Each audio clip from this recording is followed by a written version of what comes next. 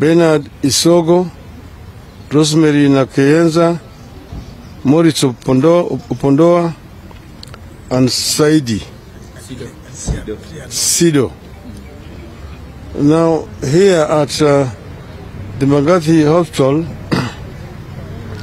there are those who are brought in here, Mr. Anthony Adongo, with gunshots on the chest, and David Shijeti, also gunshots, and they were referred to Kenyatta Hospital.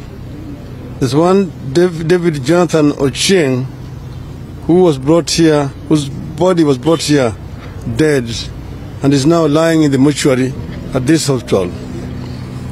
First, I want to thank the staff of these two hospitals. That is NAIROBI Hospital and RIGATHI Hospital. Kenyatta Hospital, sorry. Kenyatta Hospital and RIGATHI, for the care that they have taken to deal with these cases of injuries. We have seen some of these patients. Some of them are having gunshots in the chest, others in the groin, others in the arm. And all of them are telling us that they were shot, they were unarmed, they were not attacking anybody, they were moving away, and the police were using live bullets.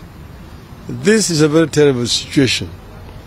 Police should never use live bullets against an armed civilian.